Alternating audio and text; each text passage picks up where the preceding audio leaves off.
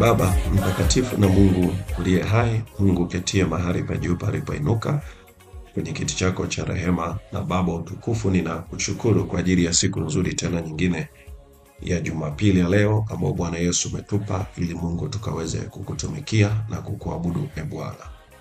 Asante kwa mkono wako wa neema ambao Mungu umekuwa ndani yetu. Nakushukuru sana Roho Mtakatifu ambaye umeendelea kukaa juu yetu. Asante kwa ulinzi wako Bwana ambao umekuwa juu yetu usiku mzima tulivyokuwa tumejipumzisha, kwani sisi tunalindwa kwa nguvu zako Mungu kwa njia ya imani iliyo katika Kristo Yesu. Wao wanataja magari, wao wanataja farasi, lakini sisi tutalitaja jina lako Yesu. Maana jina lako Yesu ni ngome imara, mwenye haki amelikimbilia akawa salama. Na ndio maana tumeendelea kulikimbilia jina lako Mfalme. Nasi tunakubariki na kukutukuza kwa ajili ya neema hii ya kipekee kabisa ambayo umetutendea tena na kutupa nafasi nyingine ili Bwana tukaweze kukutumikia wewe. Basi uhimidiwe Mfalme wa wafalme kwa sababu ya mkono wako wa rehema ambao umeendelea kukaa juu yetu, katika jina la Yesu Kristo wa Nazareti aliye hai. Tunakutukuza Mungu wetu na Baba yetu ketie mahali pa juu palipoinuka kwenye kiti chako cha rehema, kwa sababu ya uaminifu wako mkuu ambao Baba unatenda juu yetu, katika jina la Yesu Kristo wa Nazareti. Roho Mtakatifu, ninakushukuru kwa ajili ya muda huu tena mwingine ambao unaenda kusema nasi, na tunakushukuru kwa ajili ya Jumapili ya leo, kwa sababu watoto wako tena tunaenda kukutanika kwenye makusanyiko yetu ya ibada zetu, ili Mungu tuweze kukuabudu, tuweze kukusifu, tuweze kukutukuza katika jina la Yesu Kristo wa Nazareti aliye hai. Neno lako linatuagiza wala tusiache kukusanyika kama ilivyo desturi ya watu wengine, katika jina la Yesu, kwa kadiri tunavyoona kwamba siku ya kurudi kwako Kristo imekaribia. Na kwa hakika siku ya kurudi kwako Kristo imekaribia, katika jina la Yesu Kristo. Ule unabii uliousema katika jina la Yesu karibu Bwana kurudi. Na hivyo tunaomba kwa ajili ya Jumapili ya leo, watoto wako unapoturuhusu kukusanyika kwenye makusanyiko yetu ya ibada zetu, Mungu wangu ninaomba ukatuatamie. Baba ninaomba ukatuatamie. Mungu wangu ninaomba ukatuatamie kwa mkono wako wenye nguvu, katika jina la Yesu Kristo wa Nazareti. Roho Mtakatifu, ninaomba nguvu yako ikatuatamie kwa namna ya kipekee Bwana, katika jina la Yesu Kristo wa Nazareti aliye hai. Asante Roho Mtakatifu, maana utaenda kututia nguvu kwa ajili ya utukufu wa jina lako, katika jina la Yesu Kristo. Ninasimama kinyume na roho ya uvivu katika jina la Yesu. Kila nguvu za giza zinazoweka uvivu ndani yetu na uzito ndani yetu ili tusiweze kwenda kwenye ibada, ninaikemea roho hii, roho ya uvivu inayosema na mtu huyu, ninaikemea kwa mamlaka ya jina la Yesu. Nami ninamuinua mtoto wako huyu ili aweze kujiandaa kwa ajili ya kwenda kwenye ibada, akakuabudu Mungu mwaminifu, katika jina la Yesu Kristo. Baba, ninakushukuru kwa sababu upo katikati yetu kwa utukufu wako, katika jina la Yesu. Amen. Penda mwana Mungu, ninamtukuza Mungu wa mbinguni kwa sababu ametupa neema tena nyingine ya kwenda kumtumikia Jumapili ya leo, na leo ni siku nzuri sana kwa ajili ya makusanyiko yetu ya ibada zetu za Jumapili.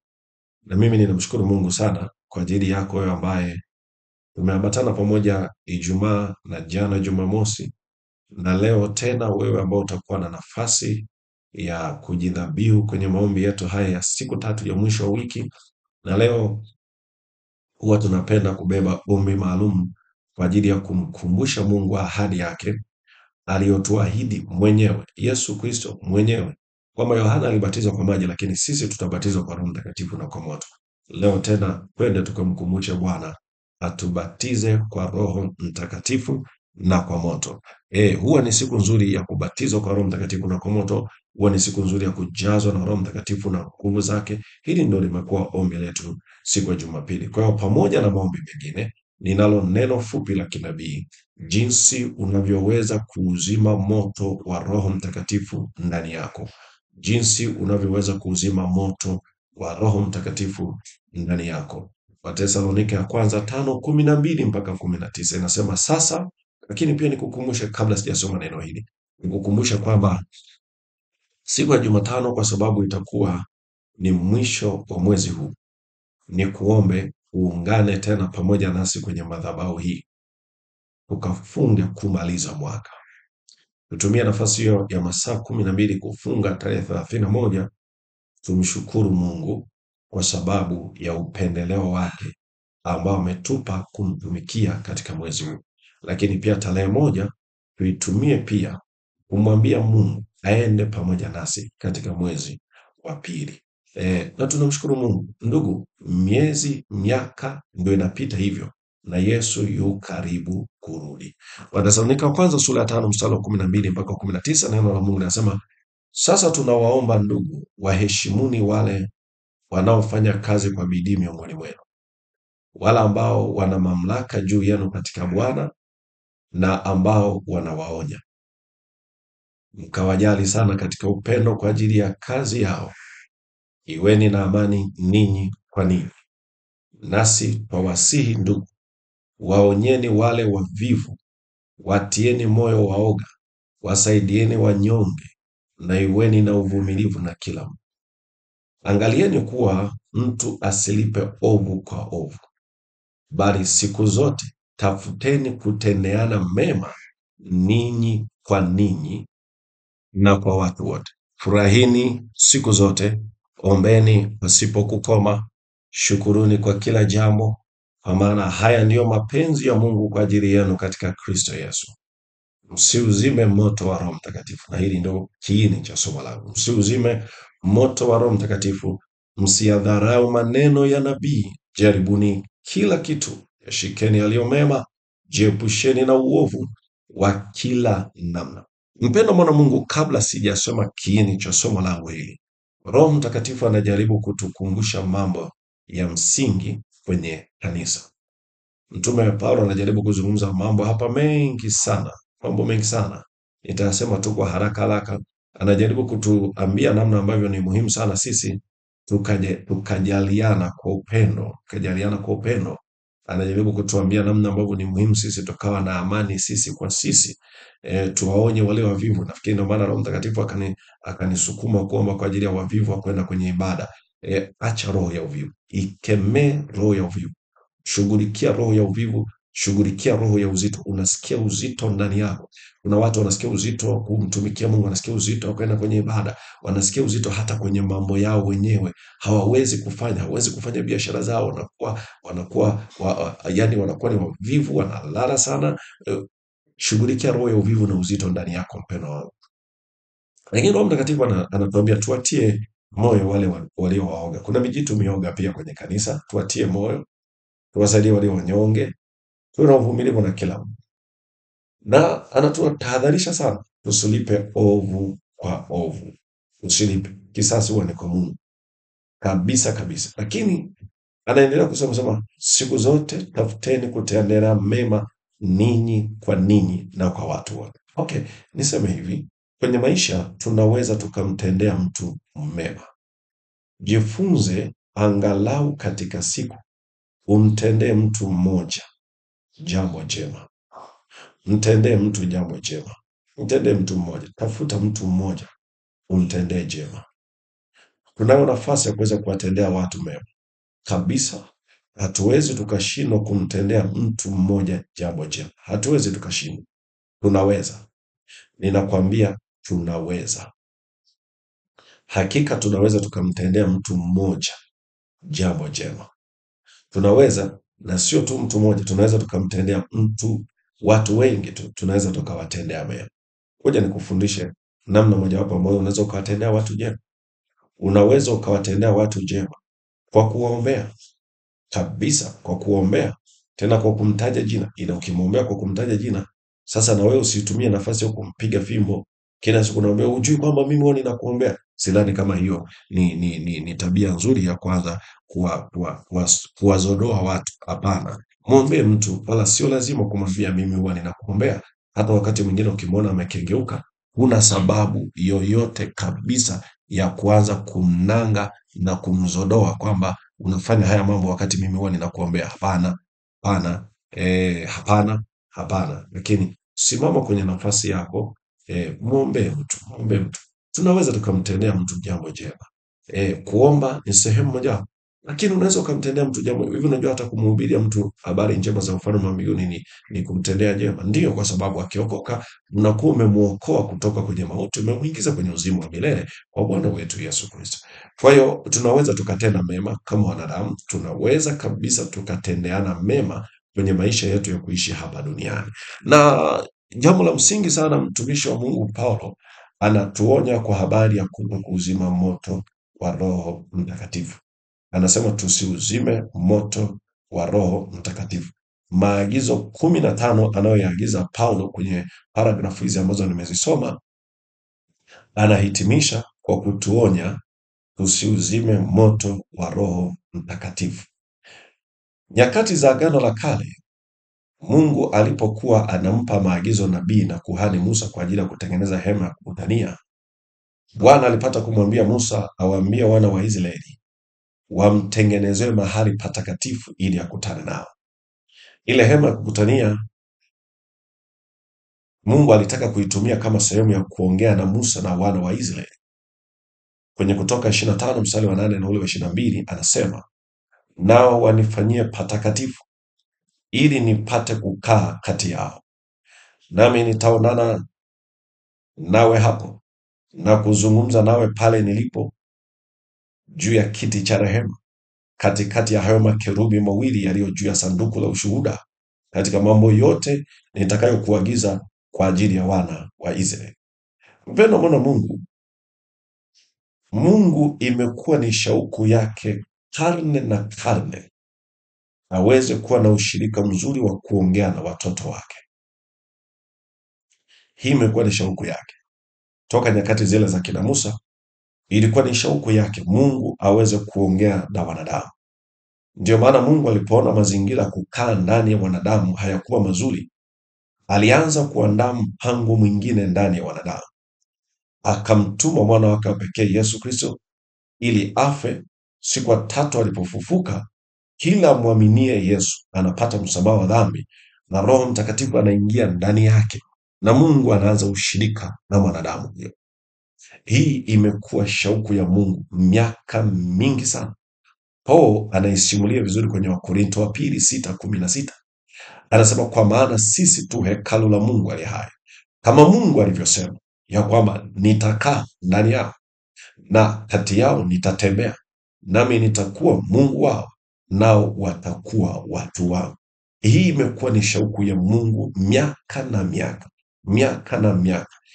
Katika Agano Jipya, sisi tunapomwamini Yesu kama Bwana na Mwokozi wa maisha yetu, Mungu anakaa ndani yetu. Mungu anakaa ndani yetu. Ndio maana anasema miili yetu ni hekalu la Mungu, na Mungu anaingia ndani ya mioyo yetu na kukaa ndani yetu na kuanza ushirika na sisi. Anakaa ndani yetu na kuanza kutembea nasi. Yakobo nabii na mtume, yeye anajaribu kutuonya, kwa sababu huyu Roho Mtakatifu anayekaa ndani yetu anatuonea wivu kwa kiwango kisichoneneka. Anatuonea wivu. Unajua kwa nini anatuonea wivu? Kuna mazingira anatuonea wivu. Hivi tunakwama wapi? Kwa nini tunashindwa kupiga hatua? Kwa nini tunahangaika kwenye biashara zetu wakati yuko Mungu anakaa ndani yetu, ambaye tunaweza tukamshirikisha akatupa neema ya akili njema ya kutoka kwenye mkwamo wa kibiashara, kutoka kwenye mkwamo wa kwenye ndoa, kutoka kwenye mkwamo kama taifa tunabaki tunalalamika, lakini yuko Mungu ambaye anaweza akatushauri. Yuko Mungu anaweza akatushauri. Tunakwama wapi? Yaani Roho Mtakatifu anatuonea wivu. Anatuona kuna mambo tunahangaika kwenye kazi zetu, kwenye mifugo yetu, kwenye mashamba yetu, lakini hatuna namna ya kumshirikisha. Yaani tupo tu. Ushirika wetu na yeye anaona kama vile hauna manufaa kwa sababu hatumshirikishi ipasavyo. Anatuonea wivu. Petro alijaribu kueleza kwa lugha nyingine. Akasema watu wa Agano la Kale walitamani sana kuziishi hizi nyakati tulizonazo sisi za Agano Jipya. Na mimi ninazifurahia nyakati za Agano Jipya, hasa hizi za siku za mwisho, kwa sababu ni nyakati za utimilifu wa unabii ambao umezungumzwa miaka na miaka. Mimi nafurahia sana kuishi kwenye nyakati hizi. Lakini nirudi pale. Biblia inasema tusiuzime moto wa Roho Mtakatifu. Imekuwa ni shauku yangu miaka na inarudi. Mungu ametamani sana kukaa kati yetu. Ametamani kukaa katikati yetu. ametamani kukaa juu yetu, ametamani kusema nasi kila wakati, lakini lazima tumtengenezee mazingira ya yeye kukaa kati yetu na kusema nasi. Ndio maana akamwambia Musa kwamba wamfanyie patakatifu ili apate kukaa kati yao. Yako mazingira ambayo lazima tuyaandae ili Mungu aweze kukaa katikati yetu, au ndani yetu au juu yetu, katika makusanyiko yetu ya ibada. Mathalani kwenye makanisa yetu, lazima tumtengenezee Mungu mazingira, lazima tumtengenezee Mungu mazingira, lazima mazingira yaandaliwe. Mungu si Mungu wa machafuko. Hawezi akakaa kwenye mazingira watu ambao kila leo ni machafuko. Anakaa mahali ambapo watu wana amani. Mungu ni Mungu mtakatifu, na anasema kwa sababu yeye ni Mungu mtakatifu, sisi nasi pia tunapaswa kuwa watakatifu. Kwa hiyo Mungu anatamani kukaa ndani yetu. Kama na sisi tutatengeneza mazingira ya utakatifu, ndio atatembea pamoja nasi, atakaa katikati yetu, atakaa ndani yetu, atashuka juu yetu na kutueleza mambo mengi. Mungu alimwambia Musa, tengeneza sanduku la agano. Akatengeneza na Mungu akamwelekeza namna ya kufanya. Kwa hiyo mpendwa mwana Mungu, ninatamani uweze kuelewa jambo la kwanza, kwamba kuna mazingira lazima tuyatengeneze ili Mungu aweze kutembea katikati yetu, ili Mungu aweze kutuhudumia katikati yetu.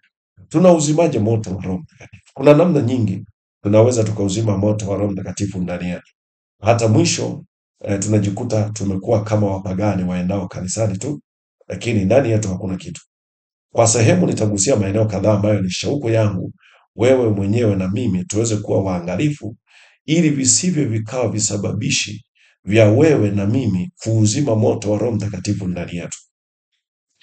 Kitu cha kwanza ambacho kinaweza kikauzima moto wa Roho Mtakatifu, mpendwa mwana wa Mungu, tunaweza tukauzima moto wa Roho Mtakatifu ndani yetu kwa kutenda dhambi kwa makusudi na kumdharau Roho Mtakatifu na makusudi yake ndani yetu.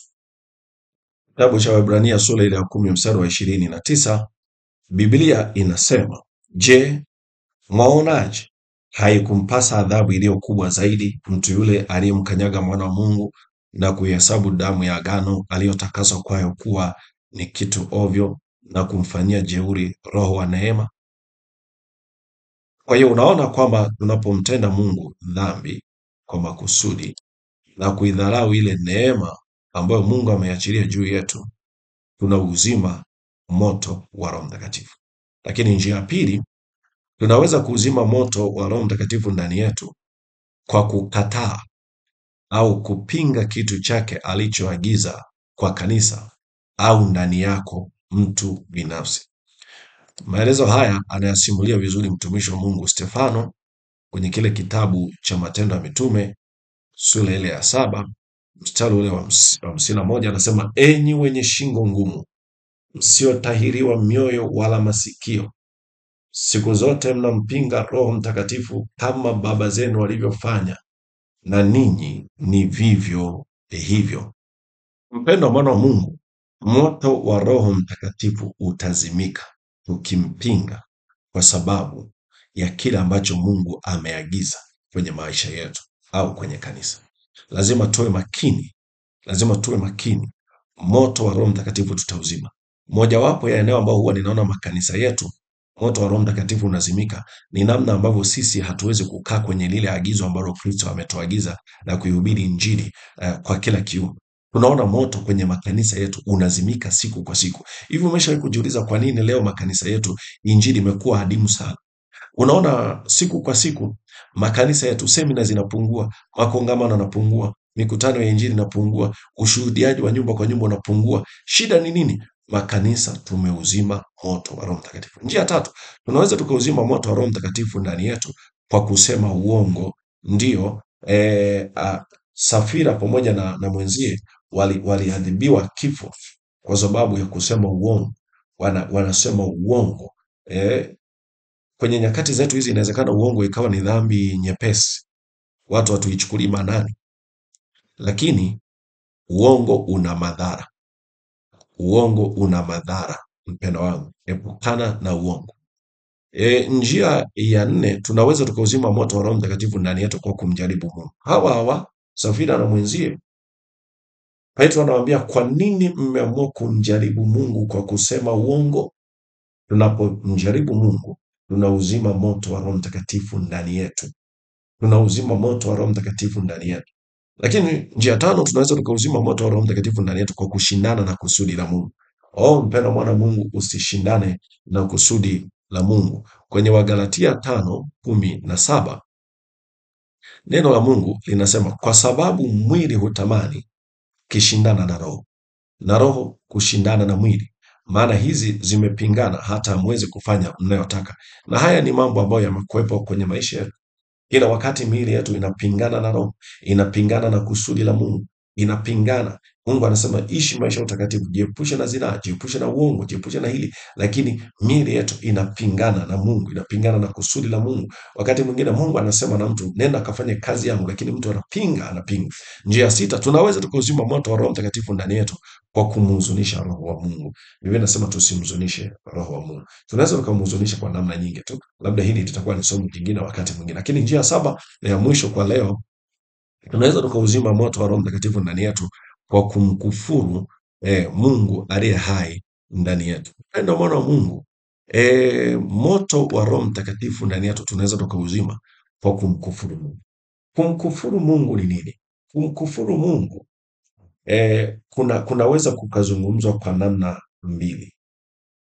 Kunaweza kukazungumzwa kwa namna mbili. Namna ya kwanza ni namna ambavyo mtu anaweza akawa anazungumza matukano dhidi ya Mungu, anamtukana Mungu. Haya ni makufuru mbele za Mungu kwa hakika, na ni kitu ambacho kinaweza kikamzimisha Roho Mtakatifu ndani yetu. Kristo akawaambia watu, akamwambia, dhambi zote wanadamu watasamehewa, lakini ukimkufuru Roho Mtakatifu uweze ukasamehewa daima, uweze ukasamehewa daima. Sasa inawezekana mtu akawa haelewi tunapozungumza kwa habari ya kumkufuru Mungu, lakini namna mojawapo ya kumkufuru Mungu ni kuzungumza matukano dhidi ya Mungu. Yesu akawa anawaambia watu kwamba, of course kuna mtu waliibuka akasema, wewe hautoi pepo kwa nguvu za Mungu, unatoa pepo kwa kutumia mkuu wa pepo Beelzebuli. Akamwambia hii ni kufuru kubwa sana. Haya ni matukano makubwa sana mbele za Mungu. Anasema mimi kama nikitoa pepo kwa kutumia mkuu wa mapepo, ninyi je na wana wenu mtafanyeje? Akawakemea. Mtu unapozungumza matukano dhidi ya kazi ya Mungu, usitegemee utakuwa salama. Usitegemee utakuwa salama. Mungu atakushughulikia. Na mpendwa mwana wa Mungu, nikwambie ukweli, Mungu wetu ni mkali sana. Lakini tumwachie yeye alipe kisasi dhidi ya watu wote ambao wanasimama kinyume na kazi ya Mungu. Mungu atalipa kisasi mwenyewe. Atalipa kisasi mwenyewe dhidi ya kila kufuru ambayo adui anaifanya kwenye kanisa. Mungu atalipa kisasi. Mungu atalipa kisasi hakika dhidi ya kila kufuru ambayo mwanadamu anaifanya katika kazi ya Mungu duniani. Huwa sipendi kushughulika na mtu ambaye anaitukana kazi ya Mungu. Kwa sababu ninajua kwa muda wake Bwana atamshughulikia, hasa asipokubali kutubu. Mungu atamshughulikia.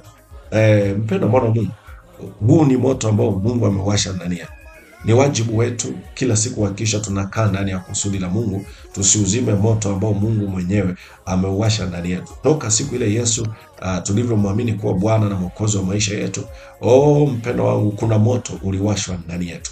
Moto wa Roho Mtakatifu. Moto wa Roho Mtakatifu. Na kuna watu moto huu umezimika. Ule moto wa ibada uliokuwa ndani yako umezimikia wapi? Ule moto wa kufunga na kuomba umezimikia wapi? Ule moto wa kushuhudia watu umeishia wapi ndugu? Umezimikia wapi? Kwa nini umeuzima moto wa Roho Mtakatifu uliokuwemo ndani yako? Umeuzima wapi? Ule moto wa kumtolea Mungu kwa ajili ya kazi yake umeishia wapi mpendo wangu? Umezimikia wapi ule moto? Umezimikia wapi? Mpendo mwana wa Mungu, leo tunaenda kuwasha moto tena. Tunaenda kuwasha moto tena katika jina la Yesu. Leo tunaenda kuwasha moto. Tunaenda kuwasha moto. Mungu auwashe huu moto ndani yetu katika jina la Yesu. Moto ulikuwa ni ishara ya Mungu kutembea katikati ya watu wake. Ndio maana Mungu akaagiza moto usizimike madhabahuni. Ndio, makuhani walikuwa na kazi ya kuwasha moto kila siku, asubuhi na jioni, wanachochea kuni. Na Mungu wetu ni moto lao, mpendo wangu. Mungu wetu ni moto lao ambao tumeuwasha mahali ndani yetu. Mungu amewasha moto huu ndani yetu. Kwa hiyo tunapaswa kutunza moto huu usizimike. Je, moto wa Mungu umezimika ndani yako? Moto wa Mungu umezimika ndani yako, mpendo wangu? Na leo natamani tukauwashe tena. Unatamani tukauwashe moto huu tena? Na mimi ninatamani wewe ambaye inawezekana kweli moto umezimika. Unaona kabisa hata ndani yako hakuna ibada takatifu ya Mungu ndani yako, na unatamani kutengeneza na Bwana leo. Unatamani kutengeneza na Bwana Jumapili leo. Umalize wiki hii vizuri na Bwana. Katika jina Yesu ninataka niombe kwa ajili yako. Hebu sema sala hii pamoja nami. Sema, Bwana Yesu, mimi ni mwenye dhambi. Nimekutenda dhambi wewe peke yako. Ninaomba Bwana unisamehe. Nimesikia neno lako nami nimeliamini. Katika jina la Yesu ninaomba unirehemu. Futa jina langu kwenye kitabu cha hukumu. Andika jina langu kwenye kitabu cha uzima. Katika jina la Yesu. Roho Mtakatifu, karibu ndani ya moyo wangu. Uniongoze na kunitawala siku zote za maisha yangu. Katika jina la Yesu. Amen. Hongera sana mpendo kwa kutengeneza na Bwana.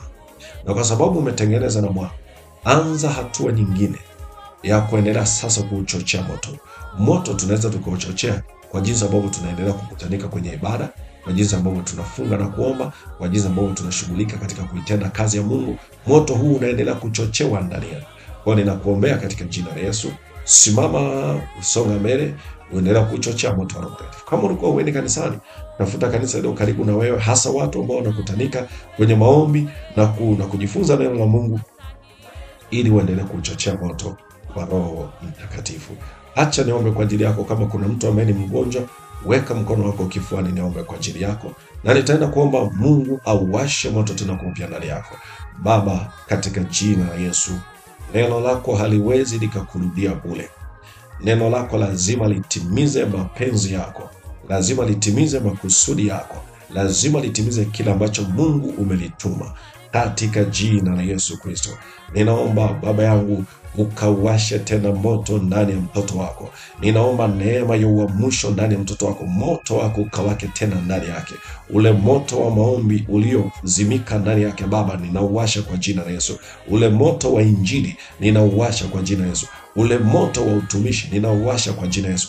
Ule moto wa bidii ya kukutumikia wewe ninauwasha kwa jina la Yesu. Ule moto wa maono ya kimbingu kwa ajili ya kutumikia wewe ninauwasha kwa jina la Yesu. Ule moto wa kusonga mbele katika kulitumikia kusudi lako ninauwasha ndani yake kwa jina la Yesu. Lakini pia Baba, ninaomba kwa ajili ya mtoto wako huyu ambaye ameokoka, ninamdhabihu mikononi mwako, mtunze, msaidie kulitumikia kusudi lako.